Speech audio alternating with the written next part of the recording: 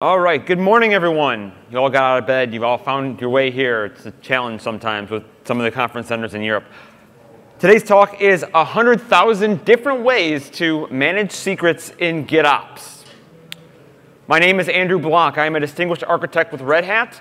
I have been working in the GitOps space for a good amount of time, been working part of the working group that the team mentioned earlier today. I do specialize in not only CI/CD, but also security and automation. I have two books out there. One of them is called Learn Helm. The second one, which is coming out in August, is Securing Kubernetes Secrets. So be on the lookout for that, and a little bit of an Easter egg a little later on in the presentation coming up. So keep on the lookout for that. I am also a Helm maintainer, so really interested in the Helm ecosystem, understanding how applications are managed in a Kubernetes environment. So, GitOps principles. They apply to a variety of contexts. They apply to your infrastructure. This is going to be your VMs, your static machines. They're also going to apply to your applications. They're going to be database credentials, configurations, you name it. But they also apply to cloud and non-cloud assets. Yes, GitOps can apply to non-cloud assets. How many of you have servers in your data center? Raise your hand. OK.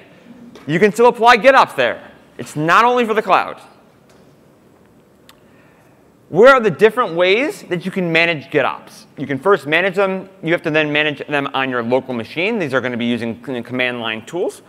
They're going to be typically part of your CI/CD process. So they're going to be in your pipelines and how you manage them. We'll go into some of the details a little later on. And then most importantly, they're going to be in your operating environment, where you're actually using your GitOps principles, your values. How are they being used? You need to understand where and how they're being used. So your GitOps typically involves the use of sensitive assets. Where are those sensitive assets coming from? Where do they relate to? First of all, they're your source code repositories. You typically need to talk to a Git repository or some other source code to be able to implement GitOps. Next is infrastructure management. How are you connecting to these individual machines that you're trying to target? Third is application configurations. As I mentioned previously, you're going to have your database passwords. You're going to have your external resources. Where are they coming from? Certificate management. Those are all areas that you need to be very cognizant about when operating in production. And then finally, access to platform resources. So if you're talking to AWS, Google, Kubernetes, you typically need to authenticate in some form or another. You typically have to then manage that through Git or some related system. However, most importantly, improper management of GitOps can have very serious consequences. And how serious can they be? Well, first of all, what is managing GitOps the wrong way? Number one, we've talked about it earlier today. Do not in any way put password sensitive material, you name it, as plain text into Git. Because as soon as you commit it to Git, it's there forever, in most cases. Also be cognizant about the tooling that you're working with. Understand that if you put passwords, are they going to save in plain text? Are they going to be encrypted? What does your tool support? And then next, understand the limitations of your tooling. So if they don't store them in encrypted values or sensitive or protected resources, understand those. Understand just the limitations of what your tool can provide. This goes beyond Git. It's any type of feature of your tool. And then don't do security theater. How many of you are familiar with security theater? What is it? Anybody? It's basically going in and abstracting security. Even though you're not really being secure, I'm going to go ahead and encode something 18 times. You're not really making it secure. You can just decrypt it, decode it 18 times. That's security theater. So what are some of the implications of improper secrets management? Number one, time and effort. If you're going to go ahead and not only implement it, but do it the wrong way, that's just wasted time. But if you do it, or just, don't do it, and you get caught or there's a breach, there's going to be a lot of pain to have to unwield all of that back. You're going to have to not only Fix your Git repository. If you're working in GitHub, GitLab, you got to go call them because guess what? They're going to have you help you scrub the data. If you have forks, well, you're in big trouble because that means that all your forked repositories are now compromised. It's a lot of work to be able to come back from a breach. Next is career repercussions, or if you want, it could be a career resume building opportunity if you want, but in most cases you wouldn't want that. Financial implications, if it happens to cause a negative impact on your organization you're working for, you may be sanctioned or fined based on the repercussions. And then finally, brand casualty. We all know of a lot of organizations these days that have had security breaches. I won't name them, but in the security space, we all now know of certain companies that we had no idea that existed before and what they did. There's a reason why we now know about them. So, most importantly, what are the proper ways to manage and handle secrets in GitOps? So there are 3 areas that I'm going to touch upon. 1 is how you store your sensitive data. 2 is how you access the sensitive data, the secrets. And 3, once you have access to them, how do you consume them? So when you're storing secrets, there are 2 primary ways that you will go ahead and put those into your Git repository. 1, you will encrypt the values. You'll store them, you'll use some tool, encrypt them, and store the encrypted values inside your Git repository. The second one is to use an external reference. You're going to take the sensitive resources, store it somewhere else, but just put a pointer inside your Git repository so that when you're reconciling your state, some other tool is going to be able to go ahead and reach out to some external system and find it at runtime. So the good news is there's a lot of tools out there to implement or to store secrets. The bad news is there's a lot of tools out there to store secrets. Which tool is the right one? I'm an architect and a consultant. My answer always is, it depends. But there's a lot of options out here. I always say, see what your organization feels the most comfortable with. Some are in the cloud, some are not. You have, HashiCorp Vault is a corporate option, that has self-hosted and cloud management. If you're in one of the 3 major cloud providers, each one of them has a secrets management tool. You also have the CI tools, GitHub, GitLab. They also offer secrets management capabilities. You have options out there. See which one makes the most sense for you and your organization. One of the benefits is some of these tools do offer dual capabilities of being a KMS. So you can take advantage of the key management facilities provided by these tools. Azure is one of them. So when you're storing values in your repository, there are certain traits that typically are involved. 1, they're most likely going to be either CLI or GUI-based capabilities. They do enable these CLI tools to encrypt and both decrypt at the same time. And I'll say it again. This applies to Kubernetes. Now, we're all here at KubeCon and CNCFCon. It still applies to non-Kubernetes environments. So even though you may not be in Kubernetes, it still applies. There are tools out there for you to store your secrets. A big one out there is SOPs. Another one is the Sealed Secrets Project. So if you're using that, there's a command line tool called kubeval. There are also other tools that are not really Kubernetes specific, which are Ansible Vault if you're using Ansible for automation, and Helm if you're using Helm for package management for Kubernetes. It also has tooling that you can use to integrate secrets management into the Helm ecosystem. The second option is storing those values externally. Where do you typically store those values externally? One, well, if you're using in your CI infrastructure, you're going to use a Jenkins. There's secrets management capabilities in Jenkins. You're going to have GitHub Actions, GitLab. Each one of them has a facility for secrets management. Next is platform infrastructure. You're going to have your IaaS solution, your OpenStack. It has a secrets management tool. Your PaaS solution might have one. Kubernetes has a secrets management. We'll go into that a little bit later. But it also has one out there. And then, as I mentioned previously, if you're using a cloud service, there are options there as well for integrating and storing secrets inside one of those platforms. So how do I reference? Once I go ahead and store something, how do I reference them? So typically, you only want to store the referenceable values inside your Git repository. What are you actually storing in that repository? Well, there are 2 primary ways of doing it. One is placeholder values. or platform-specific values. So a placeholder value is going to be like an environment variable. However, if you're in a certain platform, there might be certain default values that come out of the box. Like for GitHub Actions, it's going to be secrets dot whatever the name of the value that you stored inside the platform. So it depends on what operating environment you're currently working in. So that's number one. Number two is, how do I access my values once I've stored them? I'm good at storing, but can I access them? So 3 things that we need to talk about. 1, which tools are available for us to be able to access our secrets?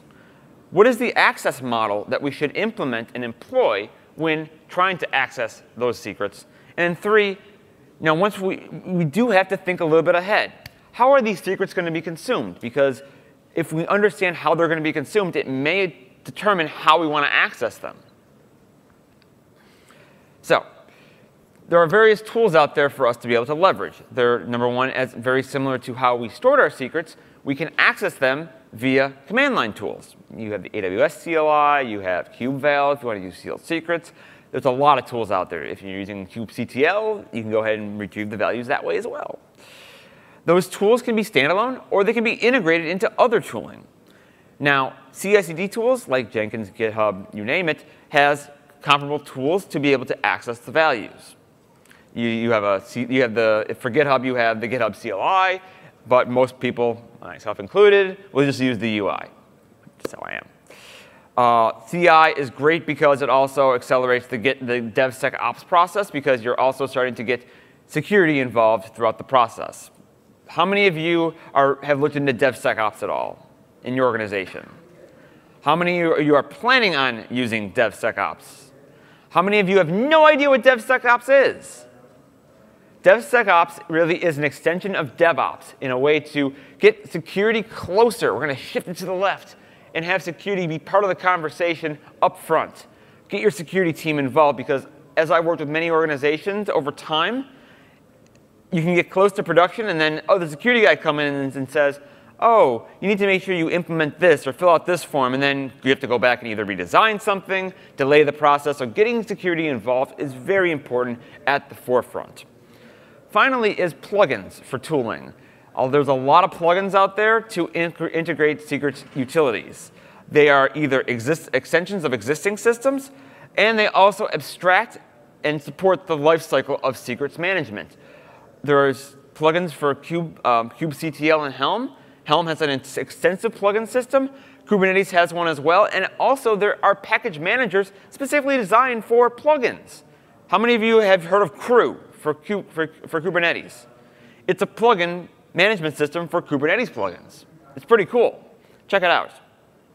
And if you haven't played around with these CLI plugins, the way to do so is to use the tool, which is basically kubectl, the name of the plugin, and then any subcommands that can be part of the plugin. So if you have a kubectl secrets management, extract, encrypt, decrypt. I'm throwing something out there. It's just the typical convention of how these tools are integrated. Now, I mentioned Kubernetes. There are solutions purposefully built around the ecosystem of Kubernetes to integrate secrets management. One is standard controllers. Kubernetes has hundreds of controllers built in and extensions throughout the community. These are ones that manage different resources and react to resources within Kubernetes. You can go ahead and use a controller to apply configurations to values that are based on the configurations of the resources in Kubernetes. Second is webhooks. Now, this is where the dynamic nature of Kubernetes comes in. You're able to provide either validating or mutating webhooks to change the composition of your deployments or other manifests as they're being created. So a good example is HashiCorp Vault and their sidecar injector. They install a mutating webhook configuration.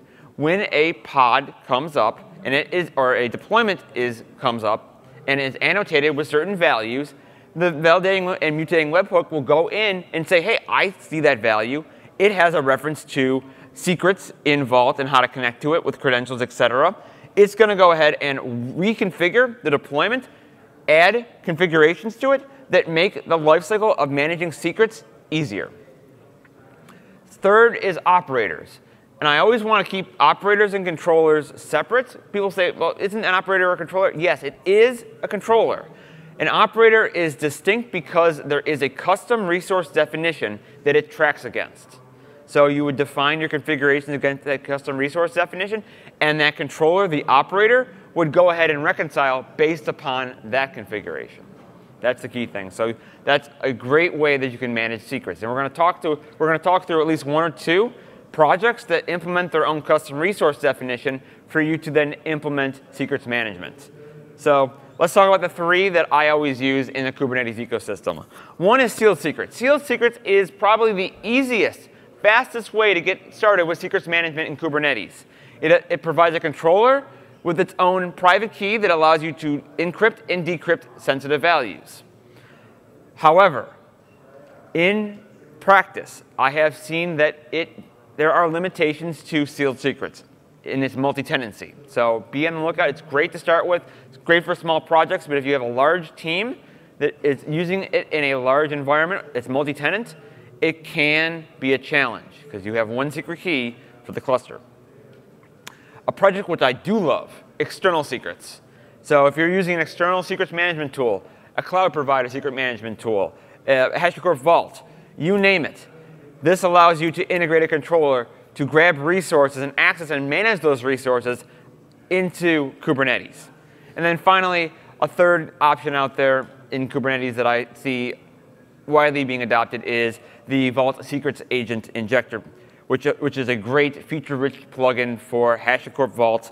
It allows you to inject sidecars into deployments and pods as they need to. You can also then manage the entire lifecycle of secrets within your Kubernetes cluster. So if you're synchronizing secrets from HashiCorp Vault and you change them in Vault, it will actually go in and periodically refresh the state automatically. And the same thing when it comes to your containers, too. Really cool project as well. All three here are great ones to implement. So on the right is an example of how you reference an external secret to reference a vault from AWS.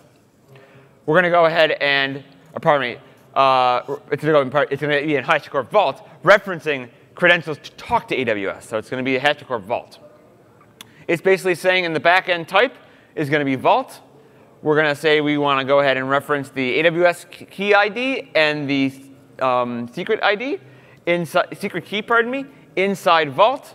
And it's going to put that in a secret in your Kubernetes cluster.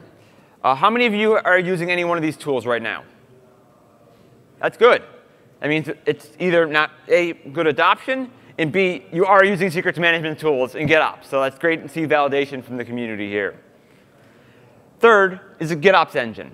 Kubernetes has really moved forward how GitOps tooling works.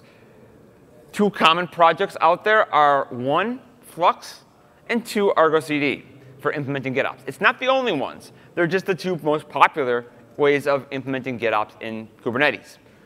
If you're using Flux, it has integrated SOPs functionality. And by using SOPs, you can then integrate an external secrets management tool very easily. Or you can use a GPG key, PGP, because SOPs also supports that as well. If you're using Argo CD, there's an entire plugin system that Argo CD provides. And there's a Vault Secrets Management plugin for Argo CD. So if you're using Argo CD, you can now integrate HashiCorp Vault very easily. Two great options. Doesn't really matter what tooling you're using, to allow you to operate successfully and securely inside Kubernetes. Next, well, we need to access the credentials.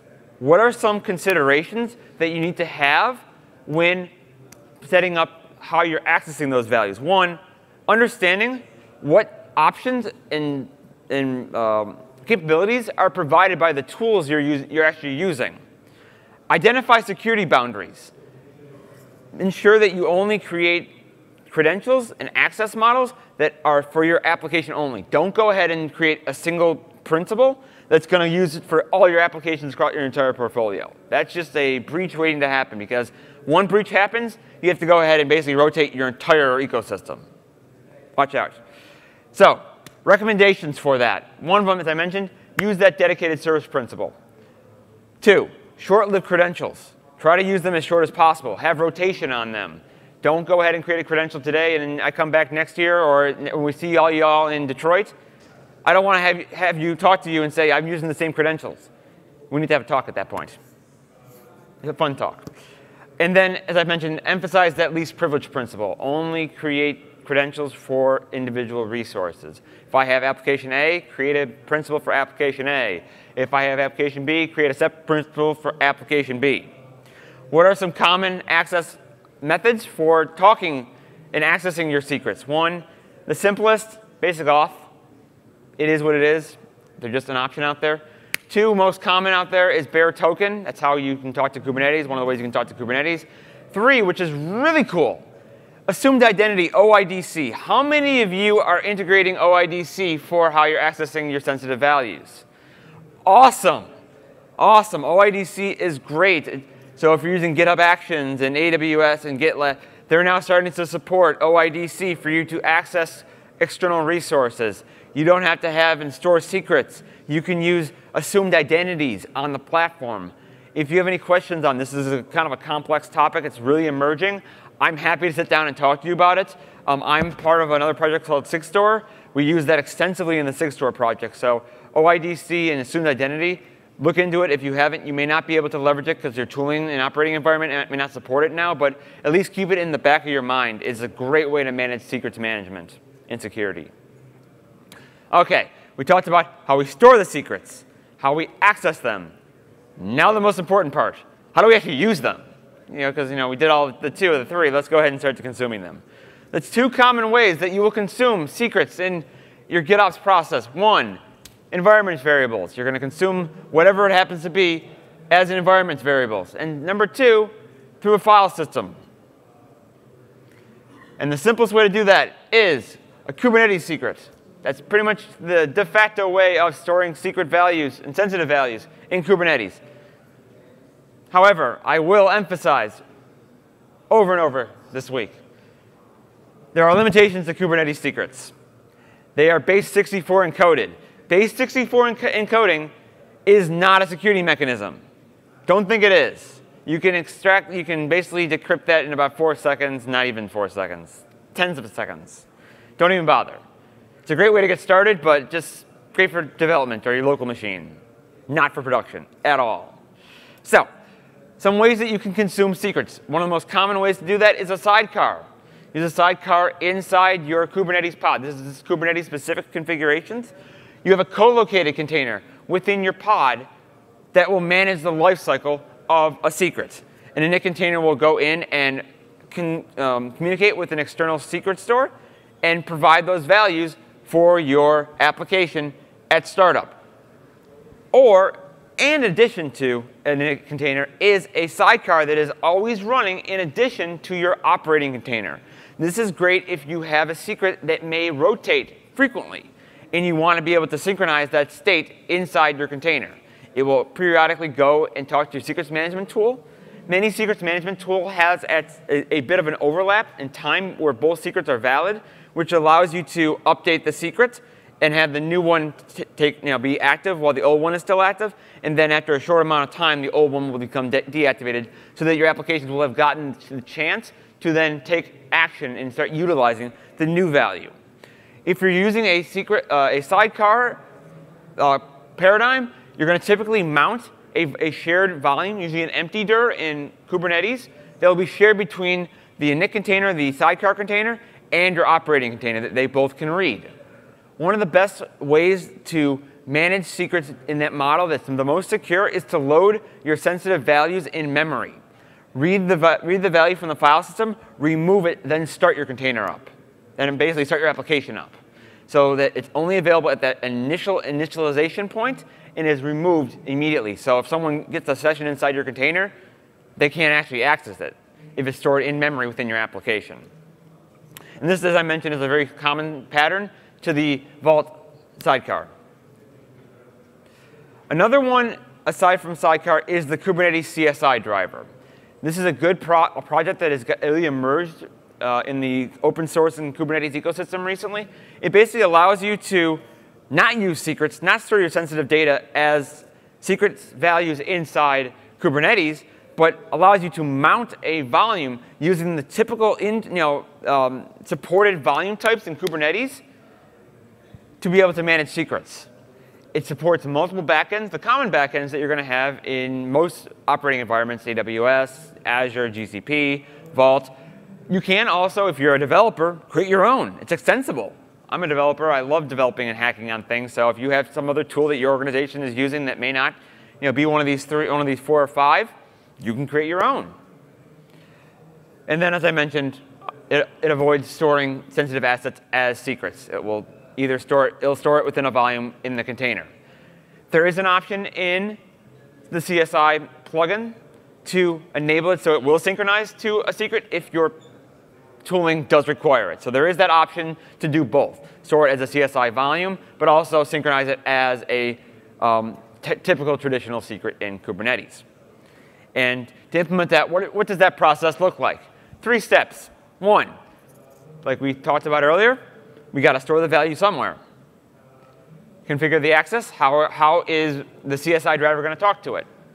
2, we're going to create a secret provider class. This is going to basically use and specify the specific provider that will talk to your backend, and then any parameters that are needed by it. So it's going to be, if it's talking to Vault, the location within Vault that value is stored, the location within Azure's secret manager tool where it's stored, et cetera, et cetera.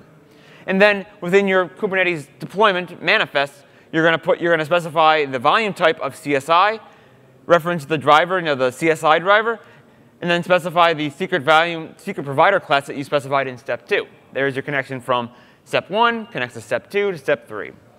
This is how you really emphasize how you access it in a secure way within Kubernetes.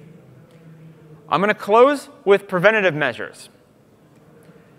Admit it. How many of you have committed secrets to Git?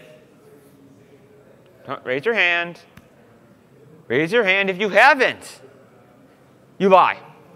We've all done it. I've done it. I've had to call GitHub a few times. I've gotten a couple nasty grams from my organization saying, we noticed something inside your repository there. Got to have a little talk.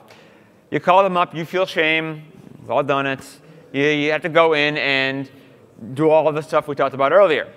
Good news. There are tools there to help you detect when secrets are present. 3 of them that I found that have been very useful out there: the Detect Secrets project that the Yelp team has put together. AWS has its own secrets management detection tool. Also, in addition, GitHub and AWS has scanning utilities that are out there already scanning repositories. So GitHub, right now, if you commit an AWS secret, it will probably be revoked automatically because there are tools out there to detect when those are an AWS secret. Try it out. Just for in a lab environment, testing, not in production, just see how that actually works. And the great part about this is security is becoming more mainstream, front and center. So more of these tools are starting to become available. So keep on the lookout for more ways of being preventative to ensure you are protected in your GitOps secrets management. And then finally, I will close saying that security is continuous. It's never finished. What you store today might be vulnerable tomorrow. Always make sure you incorporate security from the start. Implement across your entire organization. Just don't have it be in your little silo. Make sure you emphasize security throughout every single part of your organization. Revise and remediate as necessary. What happened 2 years ago in the ecosystem is totally not the same as it is today. The secure software supply chain is mainstream today. I guarantee it was nothing 2 years ago. And then finally, identify everything you need to do. I want to thank you for the opportunity today. Hopefully you learned a lot. I'm happy to answer any questions. I'm going to be here all week. Thank you for the time today.